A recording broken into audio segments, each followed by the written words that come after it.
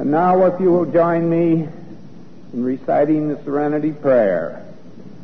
God, grant me the serenity to accept the things I cannot change, the courage to change the things I can, and the wisdom to know the difference. There may be some here who are not familiar with our tradition of personal anonymity at the public level. If so, we respectfully ask that no AA speaker, or indeed any AA member, be identified by full name in published or broadcast reports of our meeting. The assurance of anonymity is essential in our effort to help other problem drinkers who may wish to share our recovery program with us. And our tradition of anonymity reminds us that AA principles come before personality. This meeting concludes the formal part of our great 25th anniversary meeting. Bill's talk last night concluded with a message rededicating AAs everywhere to the basic principles of our fellowship and the delivery of copies of that message to the representatives of foreign countries who came up on the platform and were given copies to take back to their countries. And symbolizing our own country, copies of the message were delivered to the chairman of the host committee on the platform. This was a message of rededication. And in a very special sense, this morning's meeting is devoted to our rededication to the spiritual principles upon which this fellowship is based. And who more fittingly could serve as chairman of such a meeting than our co-founder? And so I give you the chairman of this meeting, Bill.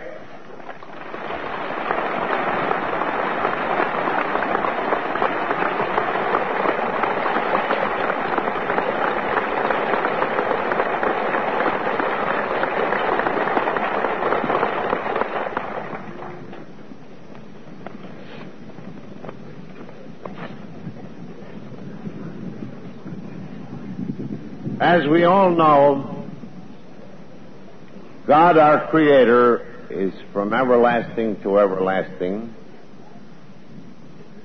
and He is timeless. But we who gather here are very sensitive to the passage of time in this brief transit of ours, and to events that mark great turning points in our lives and in the life of this movement. So we have been gathered here in these 3 wondrous days in gratitude and in self-survey. And I might add the light touch by saying, as the conductor of that self-survey, I caused you to deep freeze the traditions for about 2 hours on cakes of ice. It was necessary, I thought, since a day like this may never come again to any of us, that we set certain things upon the record. And then we came to the rededication of our lives and fortunes to the service of the Father of Lights in the pursuit of freedom for ourselves and for all those to come. So it is altogether fitting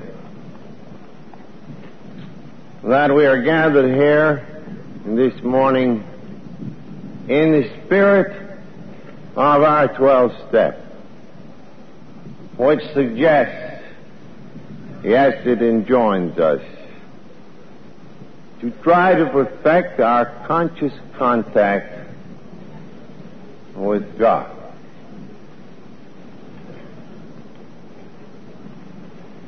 Everybody knows that the principles by which we live, the grace on which we daily subsist, was and still is transmitted to us through the gentlemen of the cloth, through their predecessors, going back to Moses and the cross.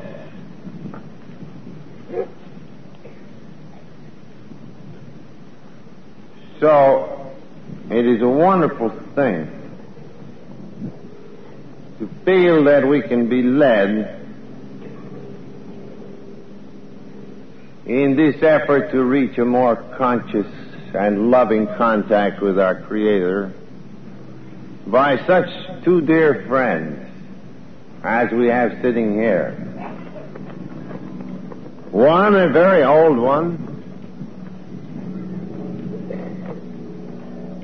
One who is utterly vital to our beginning. Another, a more recent one, but following on in this tradition of loving help to and association with us.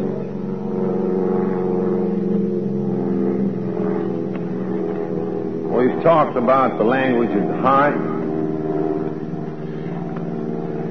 and this is often best transmitted in silence, and certainly after what transpired last night, I think silence is my best way of completing my transmission. But before presenting each of our dear friends, I bid you not farewell, but au revoir, and may Providence so design it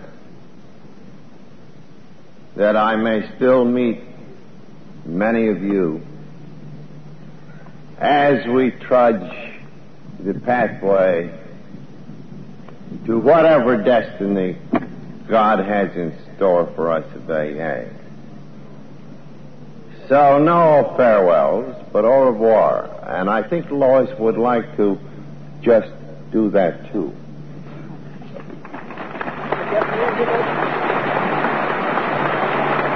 Please don't. Please sit down.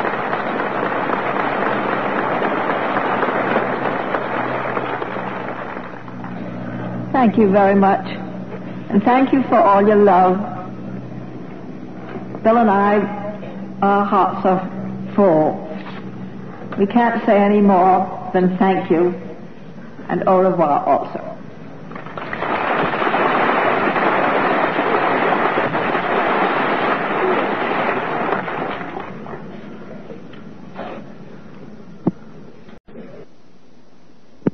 John J. Doherty, President of Seton College.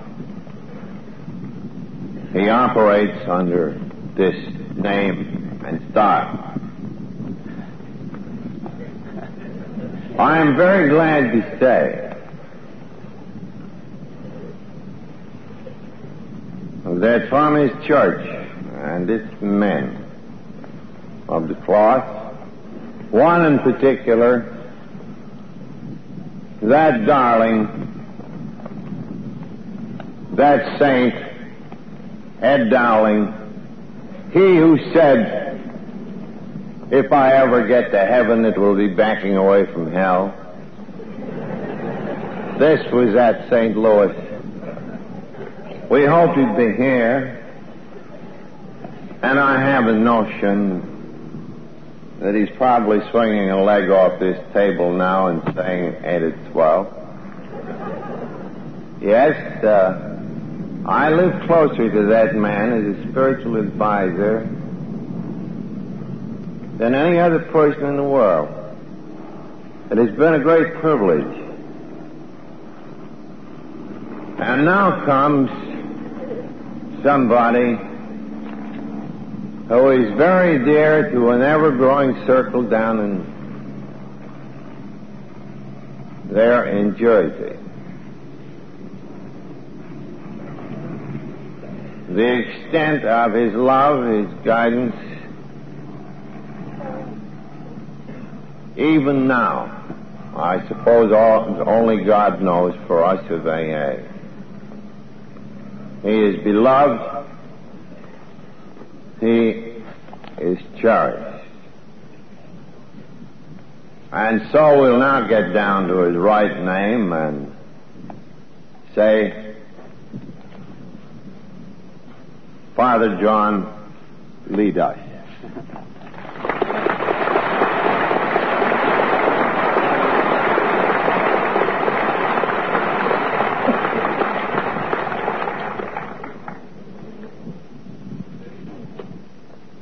Thank you, Bill. My dear friends,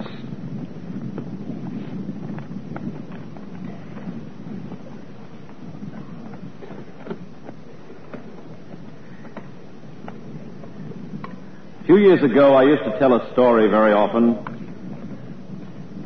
I told it about myself. I guess it's part of my case history.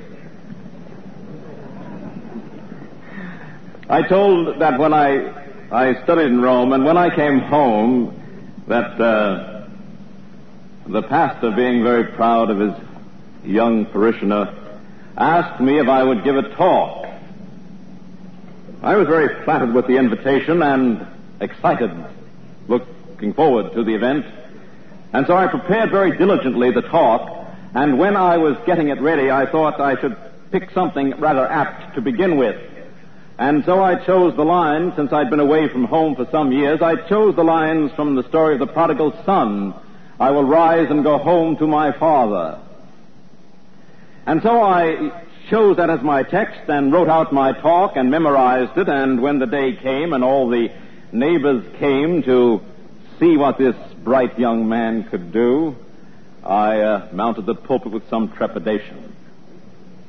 And I gripped it very firmly and said in the best voice I could summon, I will rise and go home to my father.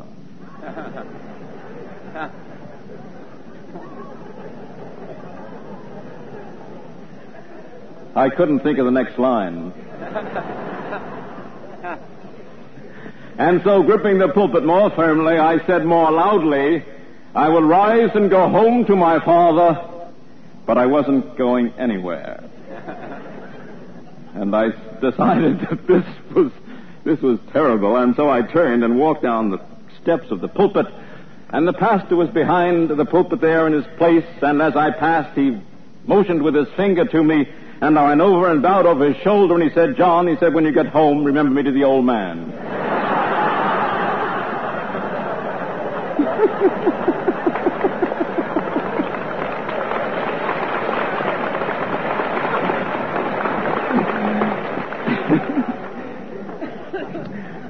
You know, I told that story so often, I was afraid it might have got to California. But apparently, well, maybe it did, maybe it didn't, I don't know. But I'll come back to the prodigal son later on. But Now I'm going to spend a few minutes with you, and I'll tell you what I'd like to do. I think we may say, as I said a moment ago, use the expression, my case history, but I was referring it specifically to the topic, which is my understanding of God. And I think that each of us has a case history in the understanding of God. And I am confirmed in that judgment because I recall that St. Paul said, when I was a child, I thought as a child, I spoke as a child. When I became a man, I left aside the things of a child. And I think it is true of every one of us that as a child, we have a child's understanding of God. And then as we grow and have the experience of living in adulthood with its ecstasies and its miseries, its heights and depths, sunlight and its shadow, all these that I described, figurative language, these things help us to come to the realization that the child's understanding of God is not enough for a man. That a man cannot live, really, a life as a man with a child's understanding of God, that he has to substitute for it a man's understanding of God. Now, in order to do this, it's something like the fellowship. I think he needs help. I wouldn't suggest at all that to understand God better, someone take me and place me on a desert island.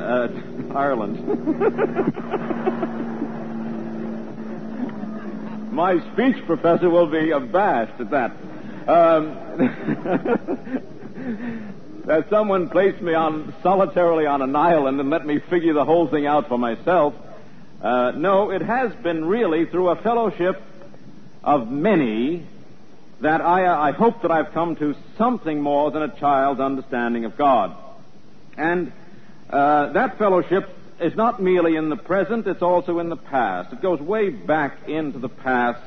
And these people are not recorded for us as we're being recorded today for others, but the great spiritual leaders of the past are recorded in writing. And I think now of the writings of the past that have helped me to come to a fuller understanding of God. And I would like to just refer to a few of those. I think, for example, of the lovely lines of the psalmist, "The heavens declare the glory of God, and the firmament announces the work of his hand." Or the other lines of the song,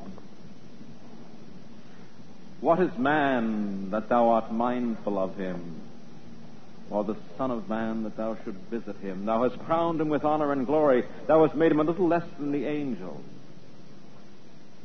It's lines like this, or the other lines of the psalm, "As the hart panteth for the living waters, so does my soul long for thee, O Lord. When shall I come and appear before the face of my God?" It's that sacred poetry that communicates to us the fact that men centuries and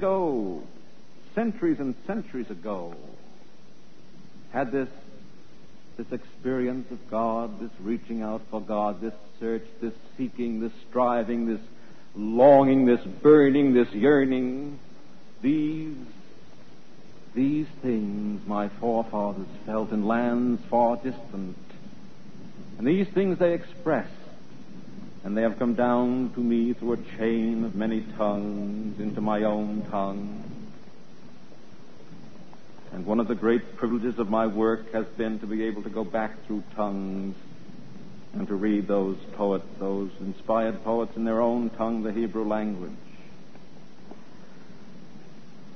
And so we owe much to the fellowship of spiritual men through the centuries who have brought to us something of the realization of God. And the thing that emerges as we delve into these men of the past And as we delve further into human experience and our own experience of ourselves, is that really God is beyond understanding. That the creature gets a glimpse of the Creator here. Only a glimpse. As Paul put it, we see obscurely, as in a mirror. And he was thinking of the old bronze mirrors they used that became tarnished, and you saw yourself only dimly in that mirror. And so it is our vision of God. And so I say this to your encouragement. Do not be too anxious if your vision of God is not something like the brightness and the brilliance of this day. All you need is enough of the vision of God that your faith will supply. They say that God is light, and if you get enough of His light into you, enough light to walk by, apparently He feels that's enough for now. But if you go following, seeking in this light, there will be more for another time when you need more. For I think it's part of the mystery of God that He reveals Himself so slowly, and sometimes that you must see Him from the flat of your face through a dark night of despair. And somewhere far up above you there seems to be a candle. And that's your hope, that your help is up there. So do not be impatient with yourself, but keep on seeking, keep on searching, keep on longing that you may come to a fuller understanding of God, that you may leave behind the things of a child and move ahead to the things of a man in terms of understanding God.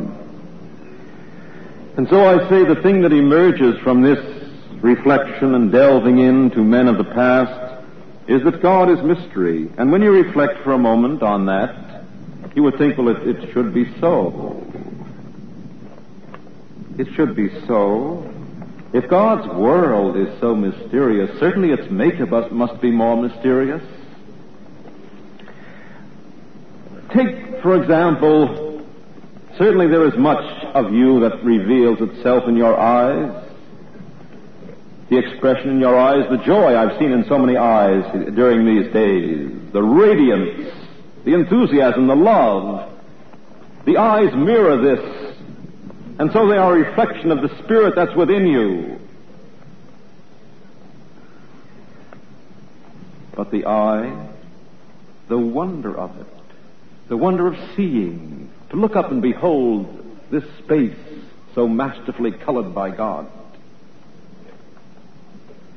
To look about us in this country decked with flowers, and to see and to breathe His love within the rose and all the flowers. These things are wonders that God has made. The human eye is a wonder in itself.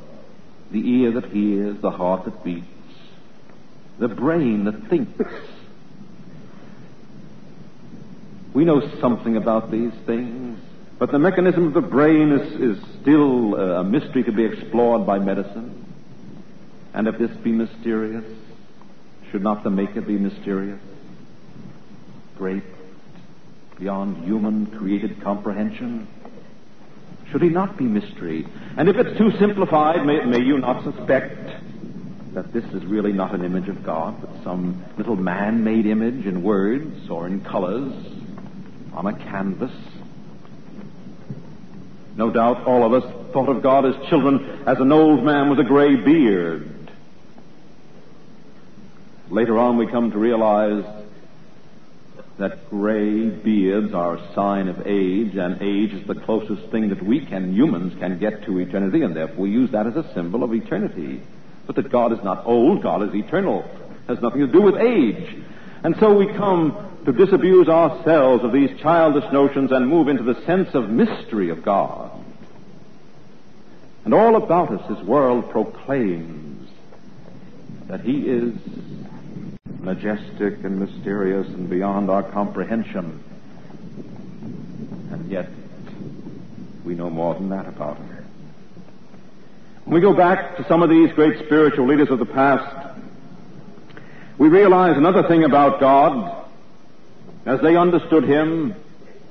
I think, and it's very impressive to me every time I read it again and again, is the vision of Isaiah in chapter 6, when he said, I beheld God, beheld the Lord. His majesty filled the temple, and the angels covered their faces with their wings. And they repeated without ceasing, Holy, holy, holy, Lord God of hosts, all heaven and earth is full of thy glory. And he said, I am a man of unclean lips, and I speak to a people with unclean lips. Woe is me. And one of the angels flew to the altar of incense and took from the altar a burning coal and touched his lips in the vision and cleansed his lips with the burning coal.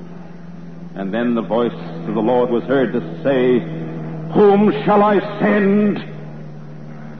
And Isaiah rose to his full stature and said, Here I am, send me.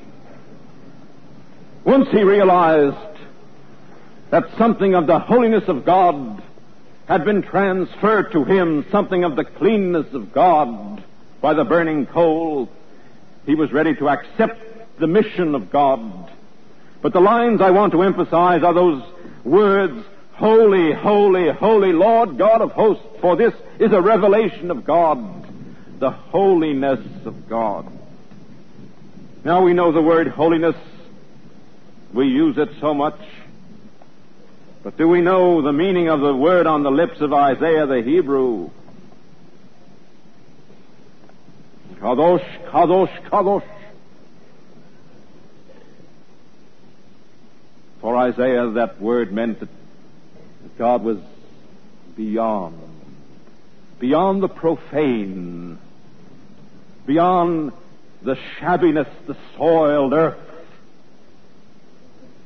And the word we use is transcendent, the transcendence of God. And for that time and that place, this manifestation of God as transcendent was a majestic revelation to the great prophetic figure of Jerusalem. And so we owe so much to so many through the centuries in the revelation of God. God, as they understood him and helped us to understand him. And so part of the fellowship, and I think particularly our part in it, is to share with you whatever God has given us through his many, many spiritual figures through the centuries in our understanding, because we can give our time and our study to the effort to understand God better. And so the revelation of God came through his great inspired poets, his great inspired prophets. It came through his poets, through the times, and of course the saintly poets, such as the one I love so dearly, St. Francis of Assisi. I've been there many times and loved to walk down its streets. They're so much like the streets when he walked down them. To look up over the Umbrian Valley and to stand on a little balcony where he composed his hymn to the sun, beginning in that lovely, beautiful early Italian language. His praise to God when he asked the sun, our mother, the rain, to bless and praise God.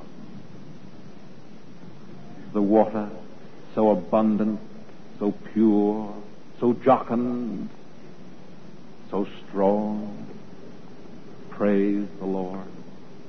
And then he ends that so beautifully, and serve him all. Serve him with great humility. And I feel that you have a great understanding of that last line, serve him with great humility. For humility brought you into AA. Humility has kept you in AA. You grow in humility through the fellowship of AA. You leave the things of a child. And one of the great things of childishness is pride. And you leave it and cling to humility. So please, serve him in great humility, and you will come to understand him better. And so on, we come through and through so many great spiritual figures, great minds, great hearts that have revealed God to us so that we've come to see him better. And I would like to finish with the greatest, the man from Nazareth. And I would like to choose a few aspects of his revelation which I think are most meaningful to you in your effort to understand God better. I've often quoted at AA meetings one of the lines of Jesus which I think are very meaningful to you. Are not two sparrows sold for a farthing? And yet not one of them falls to the ground without my Father's knowledge. How much more worth are you than many sparrows? The very hairs of your head are numbered. This is a consoling revelation. The very hairs of your head are numbered. This is a consoling revelation. I recall one time in an AA talk, I chose 3 symbols to bring out 3 ideas, and the first symbol I chose was the hair of your head. A hair of your head.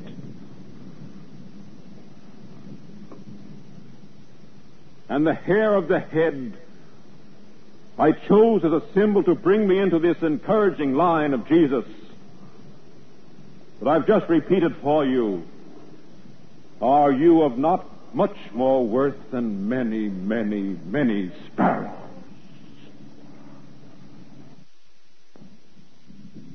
The very hairs of your head are numbered. This is a consoling revelation. I recall one time in an AA talk, I chose 3 symbols to bring out 3 ideas, and the first symbol I chose was the hair of your head. A hair of your head. And the hair of the head I chose as a symbol to bring me into this encouraging line of Jesus that I've just repeated for you. Are you of not much more worth than many, many, many sparrows?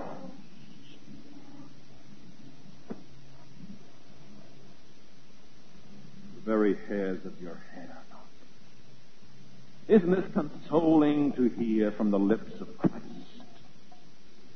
Isn't it consoling for you to hear it, who may have at one moment in the past thought of yourselves as utterly worthless? Not only the hairs of your head, but your whole being was without worth, and you had been dropped from the human family.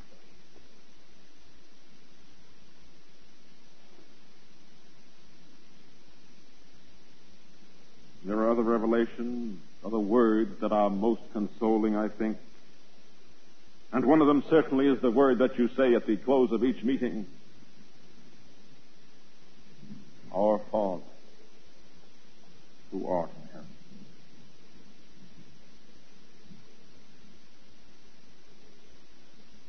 Other words that are encouraging are words of the disciples of Jesus. And one I think you'll understand is this. I have said that God is mystery, God is holiness, God is majesty, God is transcendence. But I think it's more encouraging for you to hear what John wrote, God is love, and he that abides in love abides in God, and God in him. And as we meet here together, your friends in the clergy, what do we say to one another? We say, where have you seen such love? So you know the understanding of love, and in a very eminent degree, let me assure you. And understanding love as you understand it, I think you can understand God better through it. For God is love. Turn to the word, our Father. And that you might understand better the meaning of that word Father as Jesus used it. He said there was a man who had 2 sons, and one asked his father for his inheritance and went off and wasted it until he was penniless. And he was ashamed to go home. Finally, when he found himself in the pigsty, he said, I'll go home. And he started home. And the line I want you to notice especially is this, that the Father saw him a long way off, and he came to meet him. And I'd like to point out that if the Father saw him a long way off on that day, he did not see him for many days before, for every day he looked. And so for every day of your drinking experience, God has looked. And finally one day he saw you a long way off, and he came. And he put a ring, as that father in the parable put a ring on his finger, and fine garments on his back, and food on his table, and made a feast for his return. And when his brother complained that his father had not shown him such attention, the father said, you I have always, but he who was lost is found, and he who was dead has come to life. And you can understand that story of the prodigal son, can't you? And if God has given you good things, perhaps, I mean the good things of faith and hope and love and humility and sobriety, and the things you've come to know in this fellowship, if he has given you these things, perhaps by meditating upon the gifts he has given you, you will come to a greater understanding of him who has given them. For he is the giver of all good gifts. And it could not be otherwise, because God is love.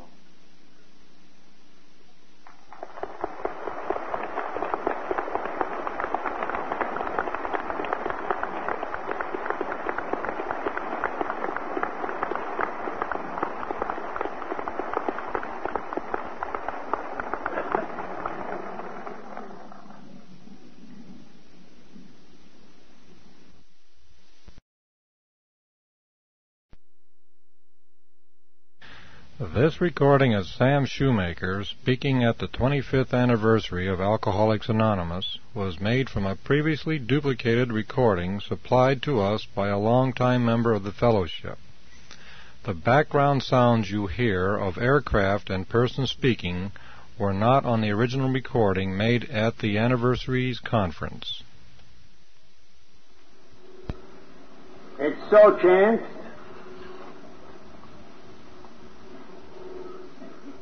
that Sam, our next speaker, our friend of old time, was the first to stand in this relation to me.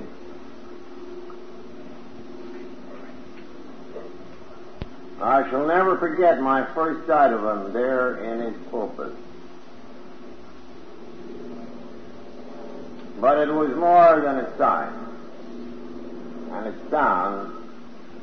It was a feeling that here was utter honesty, great courage, complete forthrightness, and here we demand, who more than any in those early days made me feel that the vision which had been so suddenly given to me was real.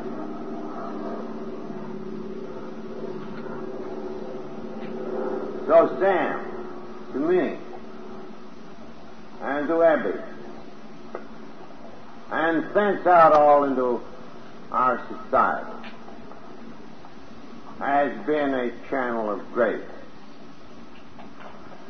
like no other.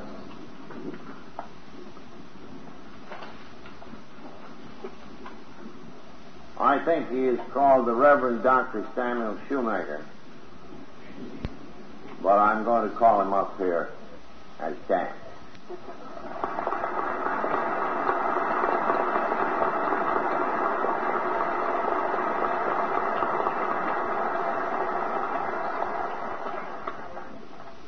Dear Bill and dear Lois and dear everybody in AA, because there isn't any crowd in the world that I love more or feel more at home with than I do this crowd. In St. Louis, after this same occasion, a gal said to me, "You may not be an alcoholic, but you sure do talk like one."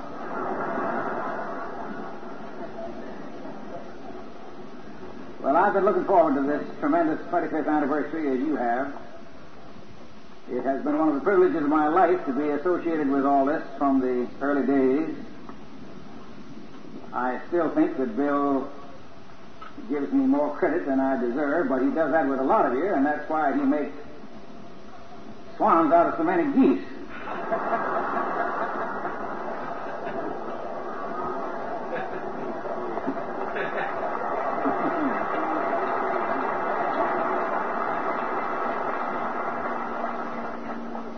We were doing some work in my old parish in New York, Calvary Church, that was helping some people to find God. And Eddie and Bill and some of the early founders saw some things going on that they felt might be helpful to alcoholics. And they incorporated them in principles. We also had made some mistakes that didn't need to be made twice, and they didn't incorporate them in. And these 25 years have seen millions of people's lives different because of what began to happen in those early and sometimes unpromising days. Together with you all, I thank God for what's happened. Now, in a way, principles are more important than persons, hence anonymity. But principles alone never saved anybody from defeat and trouble. You probably preached many a sermon to yourself when you were in the greatest need, like I have. Principles have got to be found at work in people so that they become incarnate and visible and available to people in need. They've got to be clothed with life and with caring and with intelligent action and emotion. Behind people that have found an answer, there are other people that have found an answer.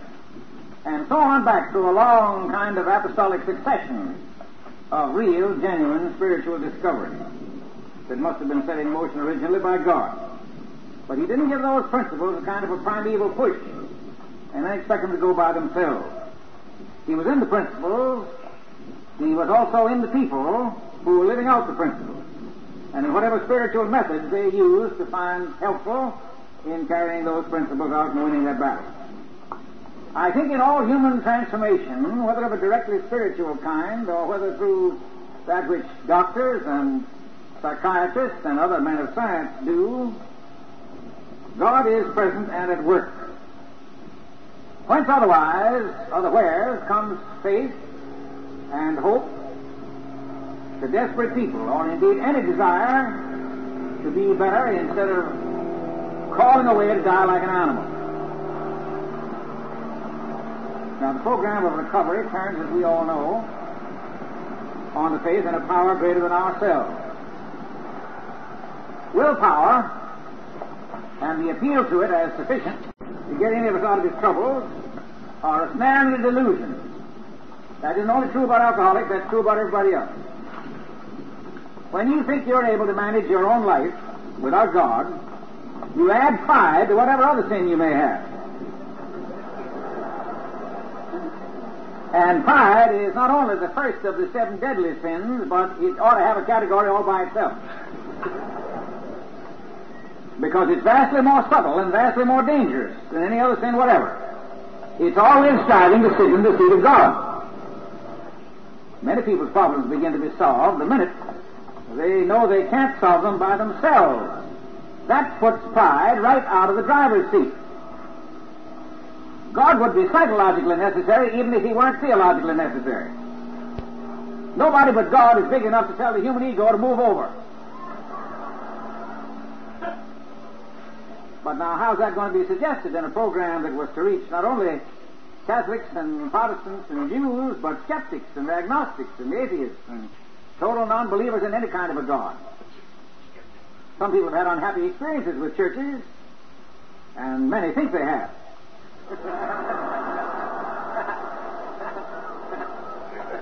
How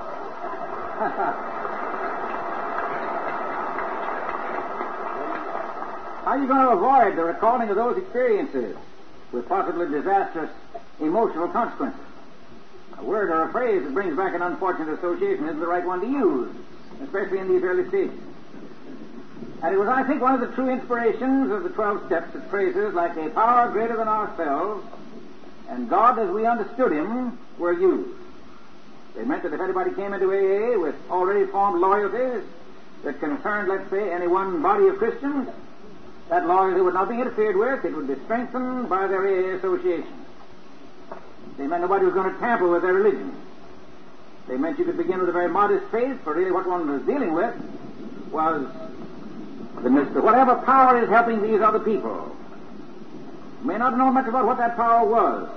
We only knew these people used to be defeated, and now they were victorious in one very important area of life. Now that never did mean, nor can mean, as the Monsignor was telling us a moment ago, that we remain satisfied with the truncated idea of God with which probably we began. The God that is a great deal more than we can ever understand of him, and we learn more of him by experience than ever we do by argument or futile discussions with the beliefs as to whether our own church is better than some other church. Now, if we're satisfied with the beliefs that our church tells us to hold, then we'll go along with them and grow as that church encourages us to do. But if we come to AA with little or no faith, our initiation does not begin by being asked to swallow a lot of doctrine that we're not yet prepared to swallow. AA says begin with as much faith as you've got. There is some higher power that's helping these people. What we have to deal with is the God that really is, and not our human concepts of him. Much better for anybody to pray to the God that is, he with no name and we with no words, than to pray to your own creation of God with words prettier than a poem but fictitious.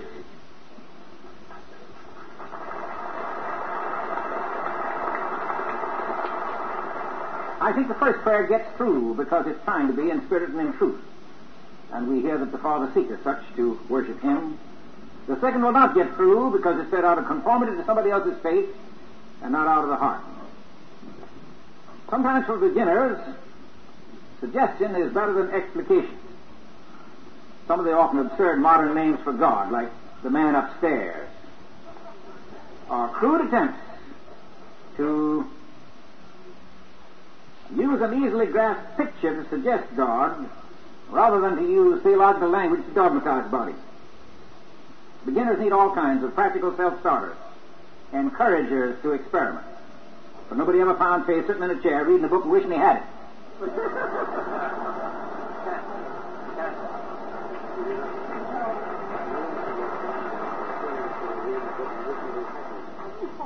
We often begin by acting as if faith were true in order to find out whether it is true. And that's precisely what the scientist does when he thinks the hypothesis may be true. He treats it as if it were true long enough to find out whether it's true or not. And the same way it works out the same way with faith. I've always thought the first step toward it ought to be made severely experimental and put within the reach of the greatest skeptic, provided he's got an open and an honest mind. I can't get away from the feeling that fundamentally AA is a spiritual experience. What gives the lift is the power greater than ourselves. I remember the very early days of Calvary Mission in the gas house district on 23rd Street in New York. A character came in one night named Larry. He came because he had met on the street an old pal of his in the days of what they called sin and drink, whose name was Fred, but he was called in the underworld the Spider. And he greeted the Spider by saying, "I thought you was dead." And Fred said, "I am." "The fellow you used to know is dead. This is a new one." And Larry was puzzled and intrigued, and he asked how it happened. Fred said, "See that sign across the street?" He said, "Yes." He said, "You come down at 8 o'clock tonight, you'll find out what changed the Spider." And that night, without any vestige of faith of any kind, never having heard of God or Christ as anything except a swear word, Larry made a start. He'd been brought up by an atheist who'd been kind to him. And he wound up in the underworld with no knowledge of religion whatsoever. Now, to what did he begin that night to surrender his life? To the God he saw at work in Fred. To the God that had changed Fred and might change him. And let me tell you, Fred, putting nearly 30 years after, is still going strong. Now, AA has never had any of the usual connotations of a rescue mission. But this combination of exposure and experiment, of seeing the higher power at work in somebody else, and seeking the same experience in one's own life, goes on in the lives of all AAs who have no faith whatever to begin with. The experimental approach to faith, and I think it's a good one. There'll come a time when you can't leave it as just an experiment. You've got to grow, as the Monsignor's been telling us. You've got to go on and think out what has happened and use your mind about it. You'll probably be a good deal stronger if you link up, as he suggested, with some outfit that exists to help people definitely with their religious faith. For we need to grow in the spiritual dimension. And we certainly don't want to make a church out of AA. That would cause trouble. But as a precursor to the church, what St. Paul called the law to the gospel, a tutor, a schoolmaster, to get us ready for the church, I think AA stands second to none.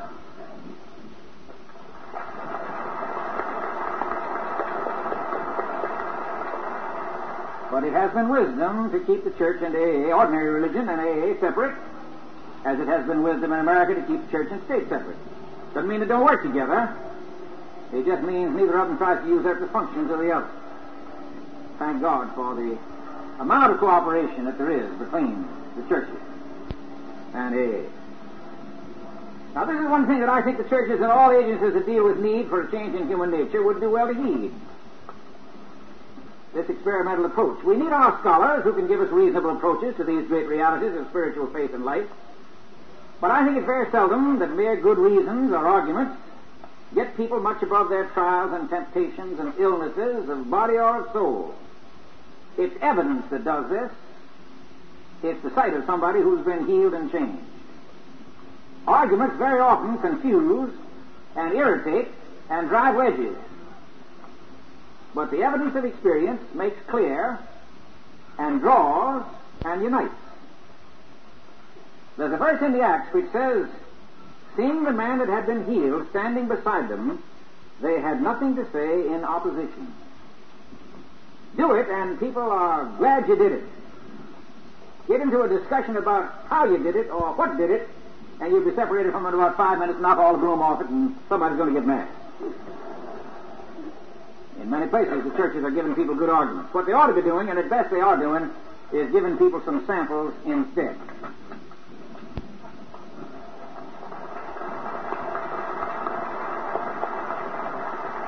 I think this is the thing that AA is doing all around the world. We don't hold up these people as saints and paragons anymore. The church holds up its people as saints and paragons. We don't say, look how good these people are. We say, look what they used to be, and how much progress is being made, and come join this fellowship of honesty and of need. If this ever got to be a league of dry and righteous people, Well, I'm not going to finish that sentence because you'd all be drunk with sundown.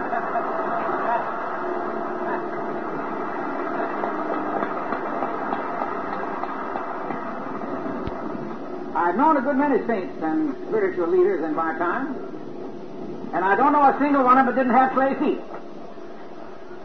I don't mean they were insincere. I don't mean they were hypocrites in the ordinary sense. I just mean they were human beings like myself, and human beings sin and fail just as long as they continue to be human beings.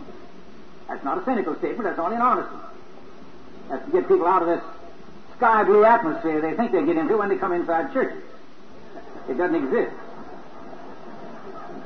All claims to perfection are for the birds.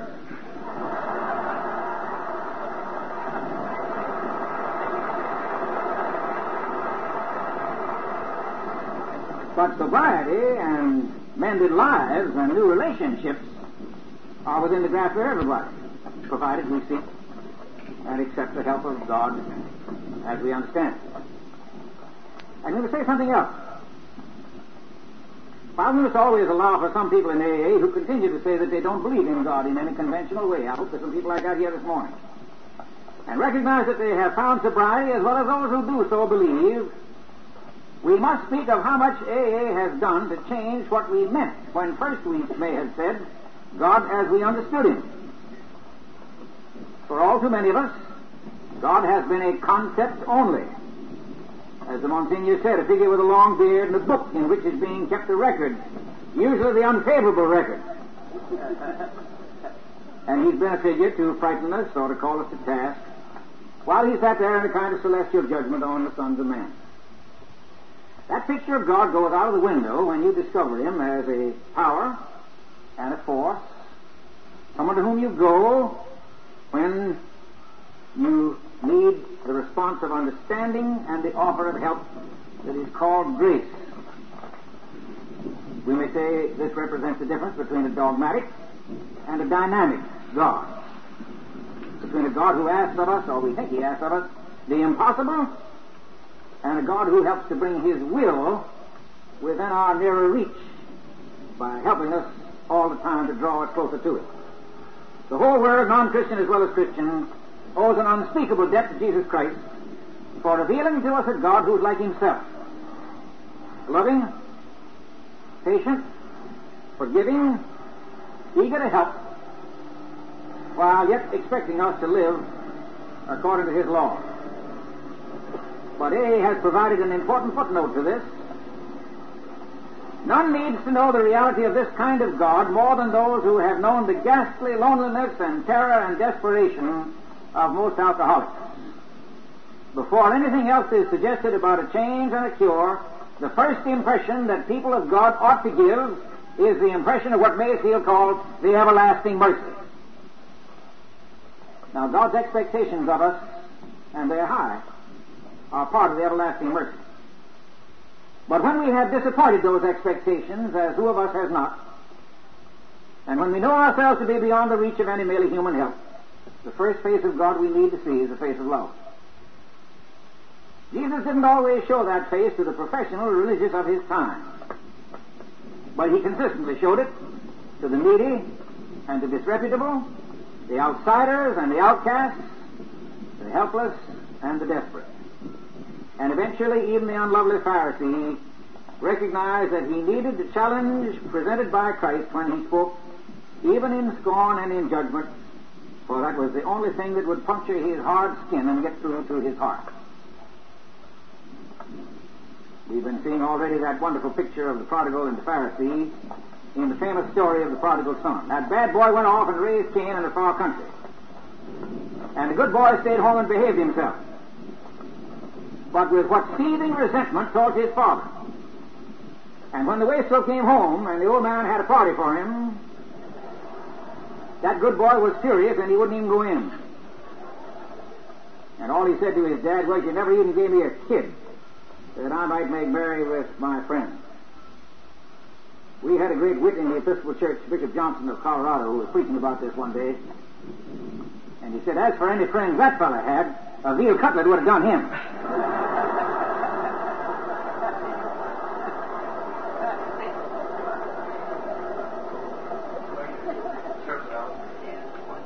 But I've always had a kind of a hope that after the prodigal stayed home a while, those two brothers might have gotten to know each other in a new way. I suggest it was a little frosty between them when he got back. But maybe the prodigal learned something about discipline from his brother. And maybe the brother learned something about forgiveness from the prodigal. Truth is, the good brother's heart was almost farther from his father's heart than the prodigal's was, way out in the far country. Good people often need to learn a lot about mercy. There's just one thing that out-and-out sinners can thank God for, and that is for a problem that is too serious to hide.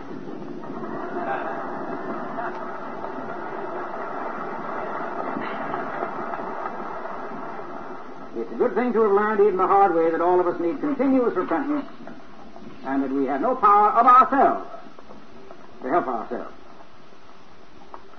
Not only are the naughty God's problem, even more of God's problem, I think, are the good.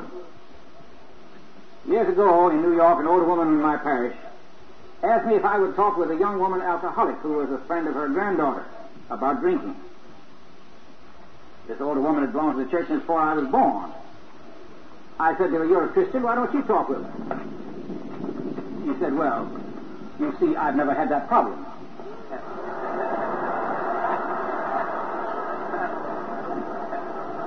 And I said, "Neither have I." But I went on to say some things to her about getting tight, on impatience, and self-will, and self-righteousness, and some other things. So that it never has been much of a jump from me to the people that get drunk on gin and whiskey. You see, she had told God many a time on a Sunday morning that she was a miserable offender, but she didn't really feel like it. Else it wouldn't have been hard for her to talk about any kind of sin with any kind of person on the face of the earth. That's what the Christian church is. It isn't all the best people in town on parade. It's the people in town that know they need help.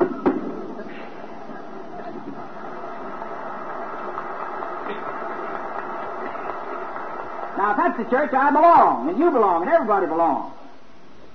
You know the story about the two old roués that went into the Episcopal Church one Sunday morning, got in just in time to hear the minister say, "We've left undone the things we ought to have done, and done the things we ought not to have done." He nudged his friend. He said, "We're in the right place."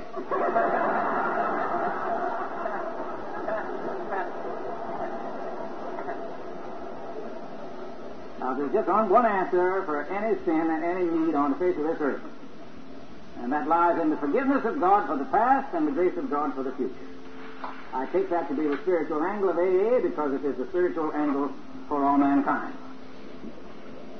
I close with a prayer that is said to be the prayer of a long-dead slave.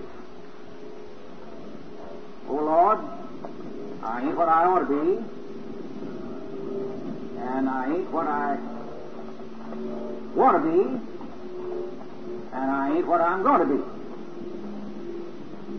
But, oh Lord, I thank you that I ain't what I used to be."